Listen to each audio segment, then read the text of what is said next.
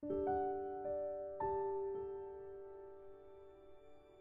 morning, everyone, and welcome back. I'm getting a very early start this morning, which is super nice. The sky is just starting to lighten, and it's a great time of the day for me to spend in the kitchen, which I very much enjoy. It looks like Zoe did some late night baking overnight, which she likes to do, so I'm going to deal with the soaking dishes first off this morning. Today's video is a Hop Around the House collab hosted by Nicole Northgarden from Nicole Northgarden Home and Garden. Her channel will be linked below, and there's quite a few of us joining in today, and we're all going to be cleaning and decorating a room in our house to share with you. When you're done watching my video today, check out the link in the description box, which will lead you to the next creator's video. So you can easily click on that and hop over to the next video to continue the tour.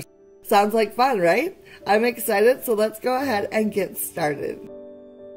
As you've probably figured out already, I'm going to be sharing my kitchen with you today. For me, a nice, clean, tidy kitchen keeps my mind uncluttered and stress-free. I don't know about you guys, but if the rest of the house is in disarray, but my kitchen is under control, I'm totally fine with that and can go about my business with no problems whatsoever. But as soon as the clutter starts piling up on the counters from the different family members or the dishes in the sink start piling up, my stress level starts to rise. So I'm going to go ahead and take a few minutes to finish up washing and drying the few remaining dishes that I have on the counter before moving on to some light cleaning and finally adding some fun fall-inspired decor to the kitchen. After the dishes are done, I moved on to vacuuming the floors.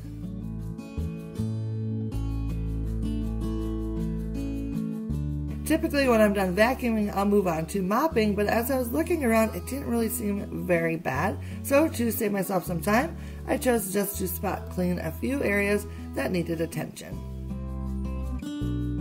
After that, I moved on to polishing all the stainless steel in our kitchen, which includes the refrigerator, the oven, and the microwave. Unfortunately, I am out of stainless steel cleaner, and I keep forgetting to pick it up at the grocery store. So today I'm just using a little bit of Windex, and it does a pretty good job in a pinch. I then went ahead and moved to the opposite side of the kitchen, starting by removing the older decor I didn't think I would be reusing, and then dusting the shelves, the woodwork, and the window seals.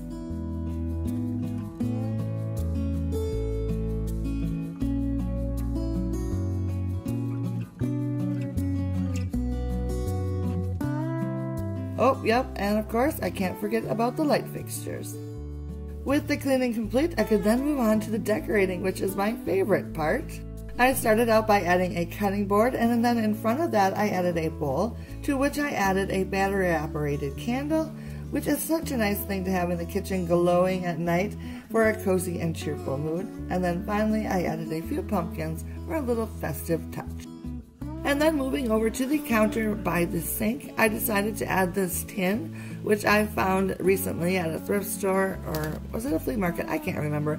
But anyways, I found it, I loved it, and then I decided to add these mums. I found these cute little plants at Walmart for $1 each, and then I added a little pumpkin in front as well. Hopping over to the other side of the sink, with school back in session, I'd like to set up this area for quick and easy coffee in the morning. So I'll go ahead and place 2 cups and saucers, and maybe it's the old waitress in me, but I find it very comforting to see coffee cups ready to go like this. Not that I drink coffee, but I am loving this cappuccino mix lately. It is so delicious. So if I'm really organized, I'll go ahead and place one of the cups underneath the mug, so in the morning I just grab one, and I'm off to a quick and easy start to my day. The vintage canisters behind hold all of our coffee supplies. Plus, I have this jar filled up with mix, which we picked up at Walmart in their bulk food selection area, and oh my goodness, it is so yummy. And then finally, I just added a little pumpkin for fun to this area. You may have noticed earlier in the video that I already had the area behind my sink decorated, but I'm just going to redo it really quickly here to share with you guys what I did.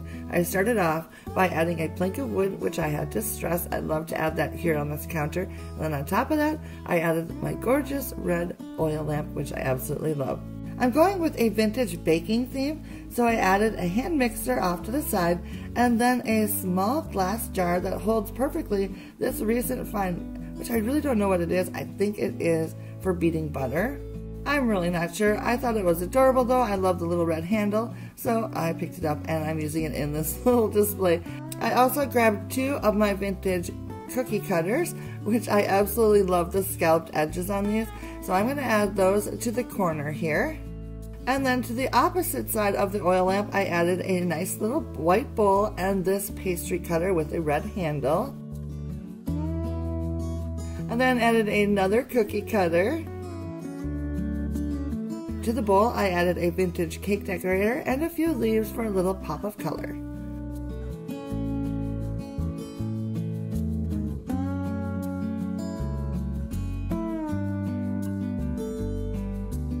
Off to the side, I added a potted mum inside a milk glass vase, and then this adorable deer, which is a set of salt and pepper shakers. On the opposite side, I repeated the mums in a milk glass container, and then of course, added the matching deer. I should really apologize about my lighting. It has been dreary and raining all week, and I apologize that it is so dark in here, but I just needed to get this video done. I hope you understand. So I'd like to add a little something on this counter, so I started with a round cutting board, to which I added a red and white enamelware pitcher. I placed the final little mum plant that I picked up at Walmart inside of that, and then I added a plaid napkin for some extra color and texture, along with a vintage Quaker Oats container and a cottage cheese container filled with a little pumpkin and a little leaf, and then I added a few more pumpkins into the mix. And to finish off the display, I added a vintage cake decorator.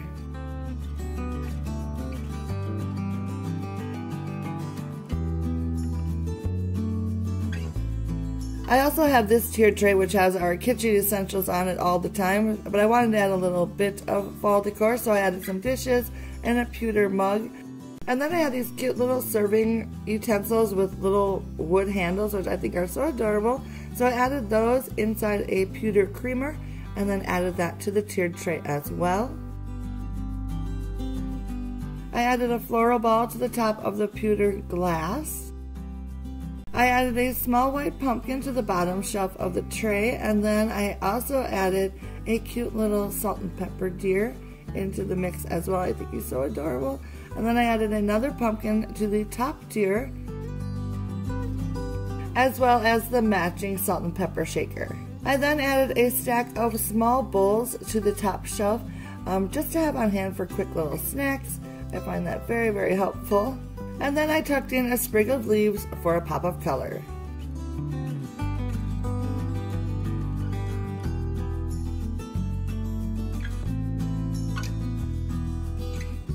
And with that, the food prep side of the kitchen was complete with just a touch of fall to make it cozy, but of course I wanted to add some fall touches to the opposite side of the room as well, so I started out at the table. I laid down a flannel table runner, which is actually just a blanket, which I folded in half, and then I added a plate rack.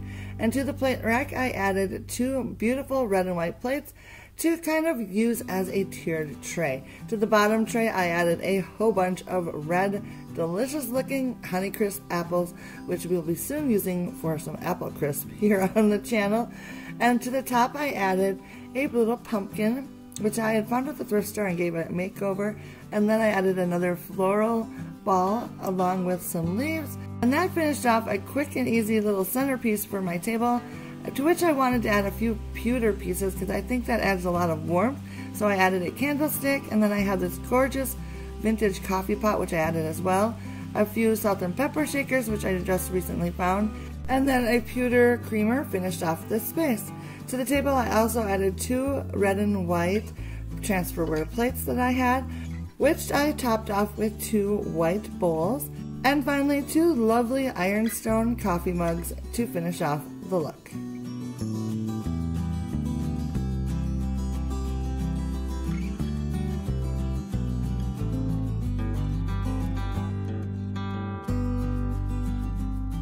Off in the corner, I added a beautiful red mum to the side table, along with this cute little owl that I think I picked up at Target last year. I then moved to the opposite side of the table to work on decorating the shelves that I had hanging on the wall. The first thing I did was to decorate the hooks below the shelf by adding 2 vintage thrifted aprons, which are in a delightful red and white check, which I absolutely love. And then I hung 3 of my newly acquired collection of wood-handled utensils into the mix as well, and I absolutely love them hanging here. To the top of the shelf, I added a crock filled with beautiful red leaves into the middle, and then off to the side I added a medium-sized vintage baking pan, which I think is so cool. And then to the other side I added 2 loaf pans that my mom just recently gave me, and then I also wanted to add in this circle cake pan as well, and I had to kind of move things around a little bit till I found a way that I liked that they looked.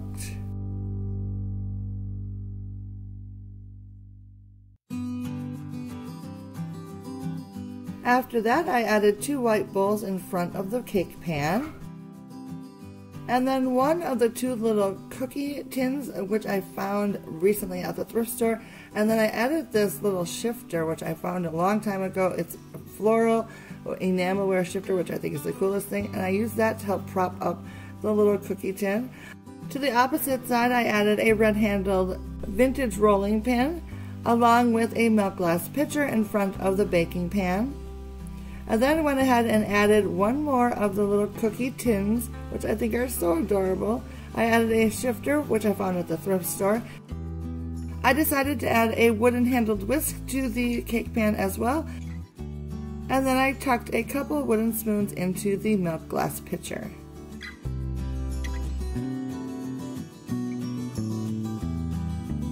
I also decided to use a vintage cookie cutter on the left side.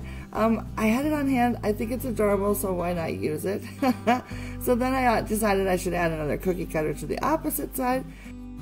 And then I wanted to tuck something into the loaf pan, so the only thing I could find was this wood-handled wine opener, so that did the trick. I added a wooden spoon to the bowls, and then I decided to tuck in a few little pumpkins here and there along the shelves for a finishing touch.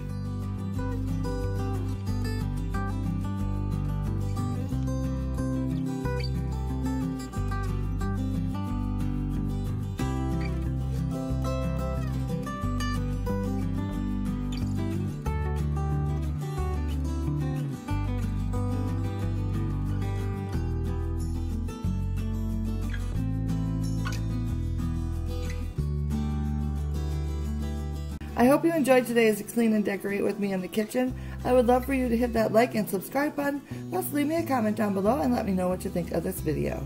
And of course, make sure you take advantage of the link down in the description box for the next video and our Hop Around the House tour today.